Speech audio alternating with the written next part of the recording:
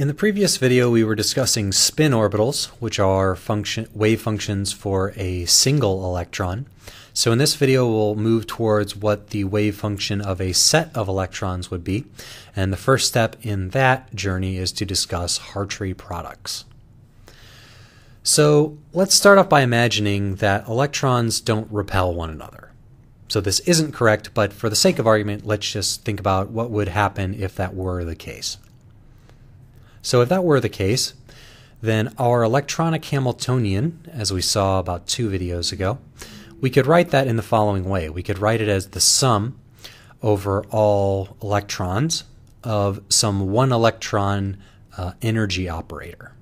So where this hi, little h operator for electron I, would be electronized kinetic energy, -1/2 del squared I, minus the sum from a equals 1 to m, so the sum over all nuclei of the charge of that nucleus, number of protons, divided by the electron's distance from that nucleus.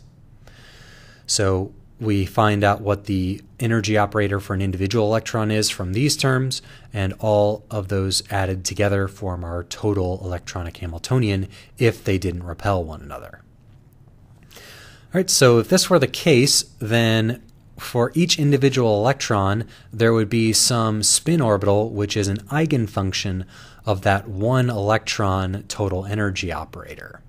So we could write something in the following form. We could write that our one electron operator acting on our spin orbital is equal to some orbital energy times the same spin orbital. This would be an eigenfunction, where we have an eigenvalue equation where our orbital energy is the eigenvalue. Our spin orbital is the eigenfunction of this particular operator for this electron. So in that case, whenever we can separate our Hamiltonian into a sum like this of functions of one particle at a time, we saw in the quantum chemistry playlist how this leads us to be able to then write our wave function as a product of all of those one electron or all those one particle functions.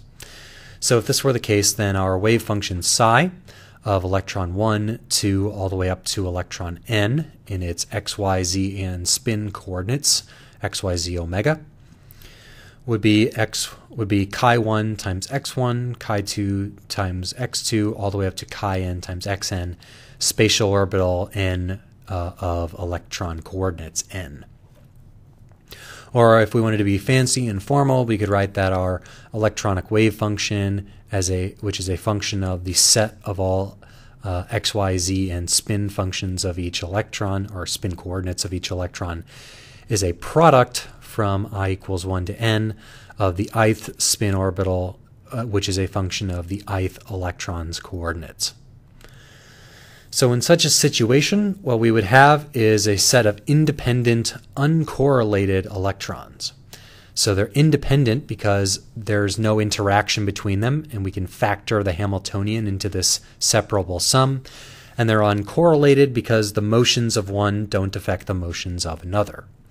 So if we wanted to know things like probability densities, we could take psi star times psi, or in this case, which would be equal to the magnitude of psi quantity squared, being a function of all of those electrons, dx1, dx2, all the way to dxn.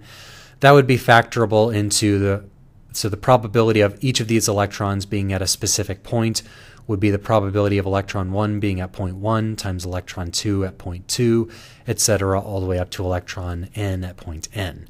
So we could factor these probabilities just in the same way we could factor the wave functions into orbitals, and we could factor the Hamiltonian into individual terms. So this is all very well and good and would be what we would call a Hartree product. A product of a bunch of spin orbitals in a system would be a Hartree product. But the problem is, in this situation, we know which electron is in which orbital.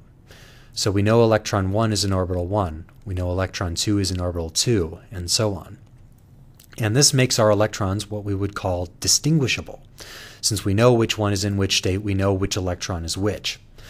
And unfortunately, the universe has thrown a curveball at us, and that is the fact that electrons are indistinguishable. We don't know which one is which.